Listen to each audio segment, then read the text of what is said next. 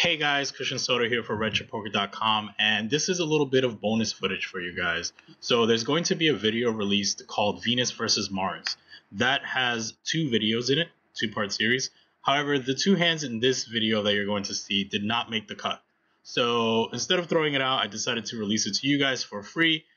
So if you guys have any thoughts, let me know. The reason it's called Venus versus Mars is because in this discussion, it's me and Gazelic.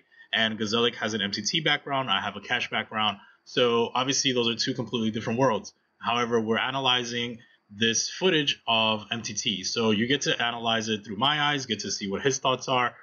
So I hope you guys enjoy it. If you guys have any thoughts, let me know. But with that said, peace. Okay, so another ace queen hand. Definitely want to squeeze here. I think I just maybe go a little bit too big. And then I like we've got 1900. Okay, so I went. You ready? Wow. Okay. So I was thinking like versus one guy, I'm going to 3-bet to like 1800. So I'm just going to put the extra bet in there.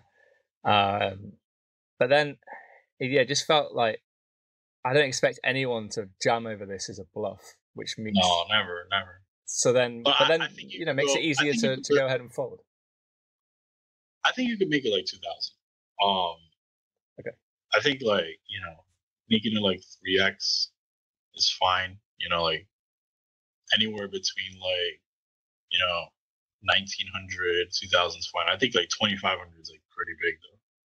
Yeah, but what were you saying about them jamming?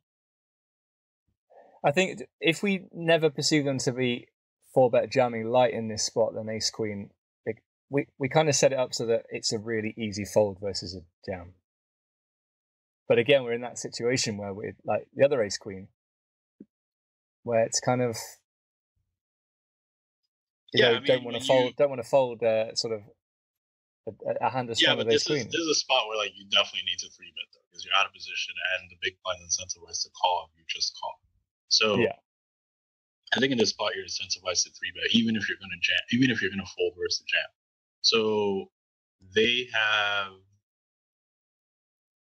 40 bigs or so, like maybe a little over 40 bigs, like 45 or something like that. That's like way too many bigs to get it in with these queen, and like in general.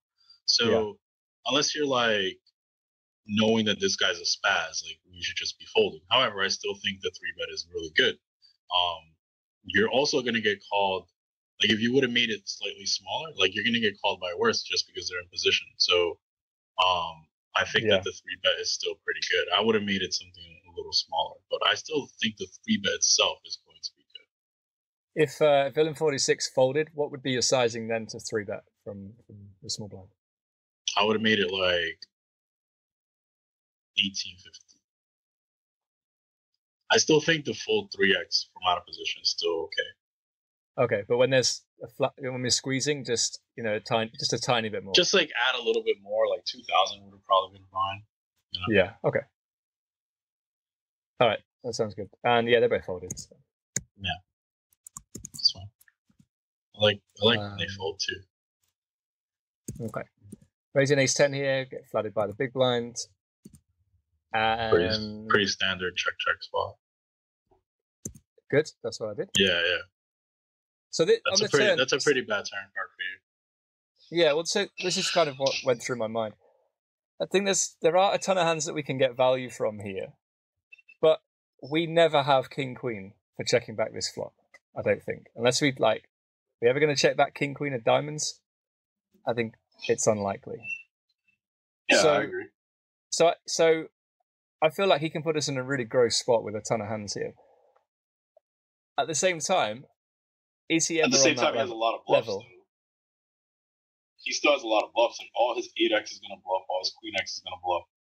So, I mean, it's a spot where like we're gonna be calling down a little bit too.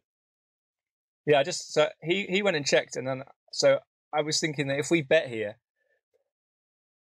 is he? Oh, I see. I don't think we obviously can't. Okay. That's cool. So that's what I did, but it just made me think that there were so many hands that we could get value from on the turn. Yeah, there is. Like, so yeah, you're right about the fact that he could definitely put you in the cage because like you don't have that many good hands here. So No. that's why I think checking is good. I think if you bet, it would be like an exploitative bet where you understand that he's never capable of check raising. Yeah. Ever. So if you have a guy that's just like, V pipping like 41-5, then yeah, I mean, we might even bet the flop, right? So it's like, yeah.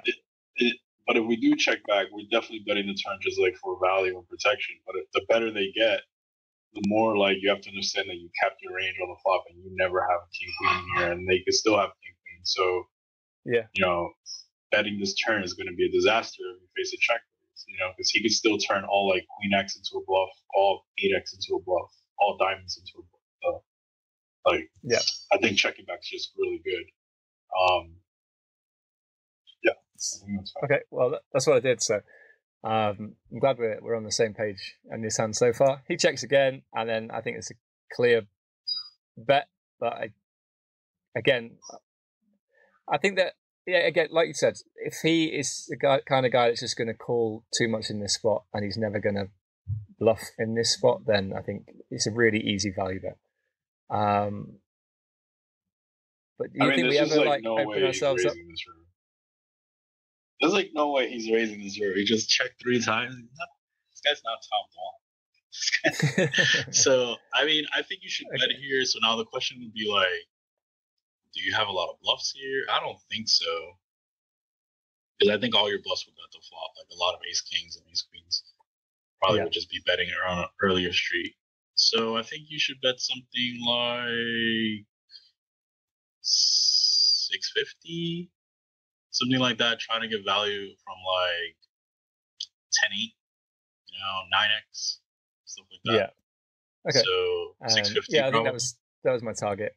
I went just under half pot, so maybe a little bit too big. Yeah, I mean, I don't know if he calls with 9x to 900. He might. But like you're really targeting hands like queen 10. I mean, I think he calls queen 10 like to 900 probably. Yeah. So if we just want to get a few more calls here, we just size it a little bit smaller. Yeah. Just because I think he has a really bad hand. Like if you really look at his range, like hands that check 3 times here are not going to be strong hands. So it's like I think you're like trying to get a cry call from like even like 6x or something that just thinks that you have nothing. So I think you're like trying to get a call from like 10-8 and then like 9x. So I think like 650 is probably good. Wow, he calls. Okay, I think we're winning. Oh yeah, I like it. Perfect. Cool. Yeah. Good.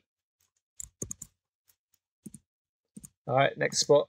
This guy raises, and I like a 3-bet here for sure. So how many bigs does he have? Oh, he has 20 bigs.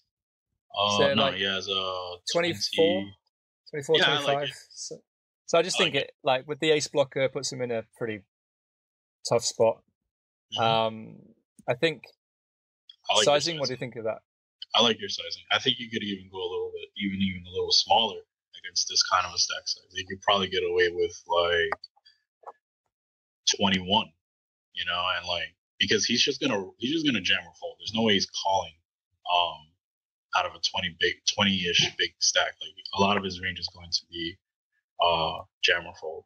And if you think he is gonna call more often, then I like your sizing even more, because this disincentivizes him from calling at all.